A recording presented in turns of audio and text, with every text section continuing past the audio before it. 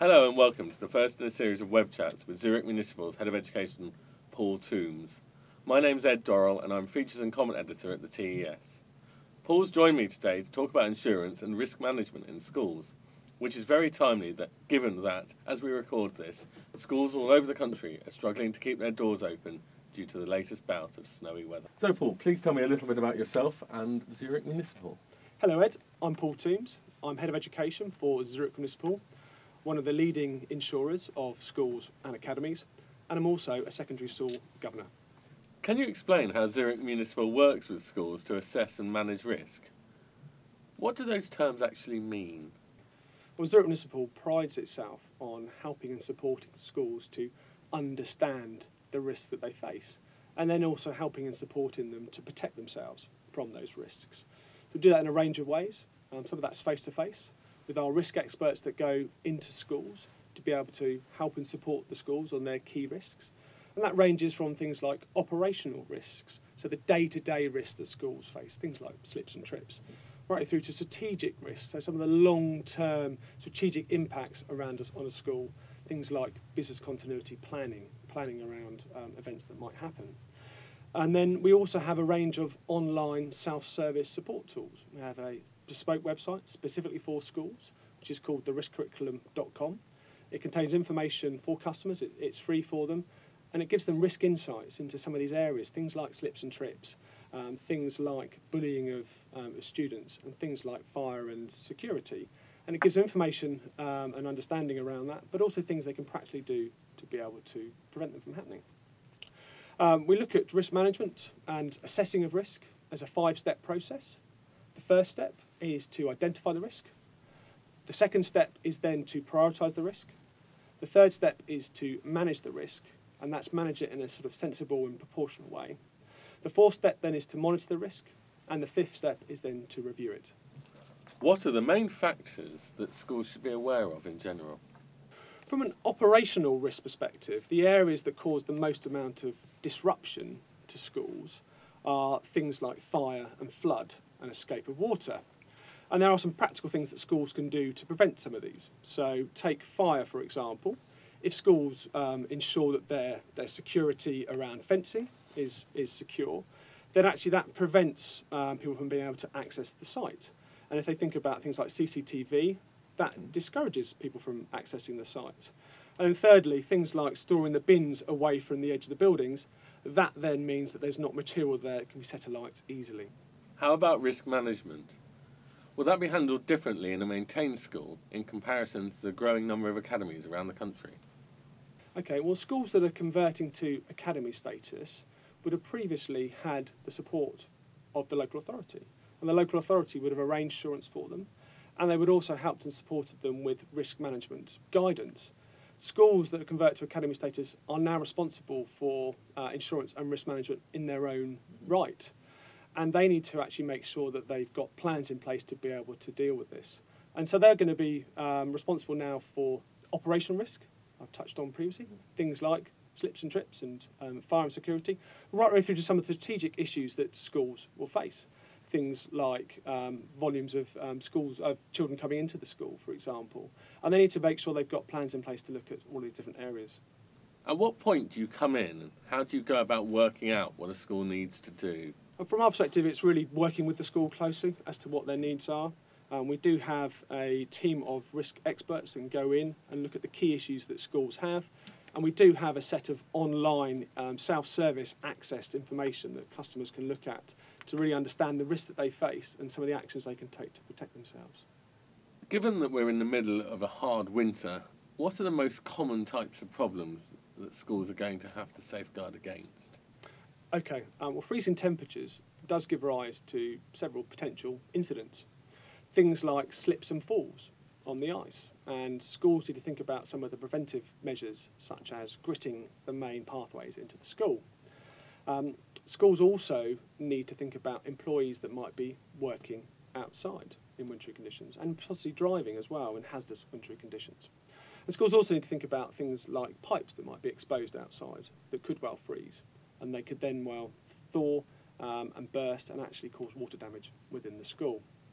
The schools need to think about managing these things in advance to prevent the disruption from happening and to prevent the added impact of time and money on the school. This is the third successive winter that heavy snowfall has forced schools to close.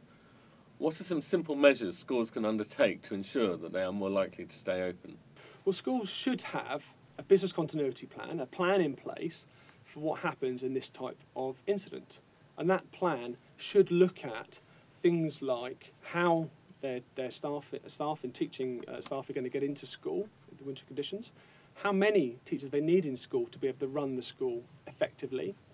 They also need to think about who's got the keys, simple things like that, who's going to be able to open the school, and then also then what areas of the school might be gritted as part of that. What can happen afterwards, after the actual cold weather, is that the pipes have actually frozen, which can cause damage afterwards when the water thaws. And so thinking about that in advance, need to think about things like the boiler. Is it inspected and maintained regularly? Things like having a frost thermostat, which will actually switch on the heating if it gets to a certain temperature. And also things like whether or not you're going to keep the temperature on to a certain level, so there's an ambient level of heating, which actually prevents the pipes from freezing. And then also looking at some of the pipes that are outside that might need lagging to make sure they don't freeze. Head teachers and school bursars are busy people. They are certainly not insurance experts. How can they make life easier for themselves on this front so they can concentrate on the business of teaching kids, which is what they really want to focus on? Yeah, they're extremely busy people. We understand that. I think with all this, really, it's about taking a sensible and proportional approach to everything, and not gold plating things, certainly. They do need to think about what they do in advance of an incident happening, because sometimes it can actually take more time dealing with something afterwards than actually sort of planning it through in the first place. We're actually developing a business continuity planning tool, which actually is a self-service online tool, and that should be able to help the senior leadership team of a school be able to deal with these incidents and actually help them have more effective use of their time when thinking about these items. What are the financial implications for schools, potentially, if they haven't taken out the necessary steps to protect themselves? Yeah, if you take a major instance, so you take the fact that there has been significant freeze, as you say, as it is at the moment, and the pipes have actually frozen. They thawed, the pipes have burst, and it's actually meant that a whole wing of the school's been flooded. That's a major incident. That's a major issue for the school. And actually thinking and planning about that in advance can really help support the school. Because if you think if that happens at the wrong time of year, that could actually impact on the exam results the school gets. That could then damage the academic reputation of a school. That could then lead to a reduction in students wanting to go to that school in the future. And that has a knock-on impact then to the gag that the school receives and the income they receive. So actually can have a negative downward spiral if things aren't thought about in advance. So what I'd advocate is that for these sort of situations, the school thinks about what they would do in these sort of scenarios, and some of that forward planning can really help and minimise some of the disruption to teaching and learning. Risk assessment is not your average head teacher specialism, however, but clearly it's something they need to be on top of.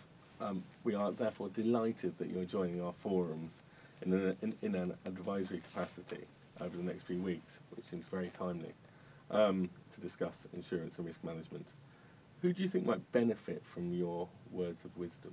Okay, well, I would hope that it'd be at sort of senior leadership team level within a school, that they would be able to benefit from being able to ask any questions they want, really, around risk management and insurance. We understand that it's not something that's at the top of everyone's agenda, but it's certainly something that's important, and schools need to consider this really up front, as we've just talked about. So if you've got any of those questions, things that have been burning at the back of your mind for a while, then please visit the site and ask us. What should a school think about when it is shopping around for insurance? Schools should think about value for money. Schools should think about the type and level of cover that they want. They should think about the experience of the insurer. They should also think about the service they want to receive, and that includes the claim service. And they should also think about the value-added extras that they might want to receive as well, additional information, additional services as part of that. And then they should evaluate all of that together with the price of the insurance premium. What are the benefits of insurance, and how can it help schools? Insurance is an enabler. It allows certain activities such as school trips to actually happen.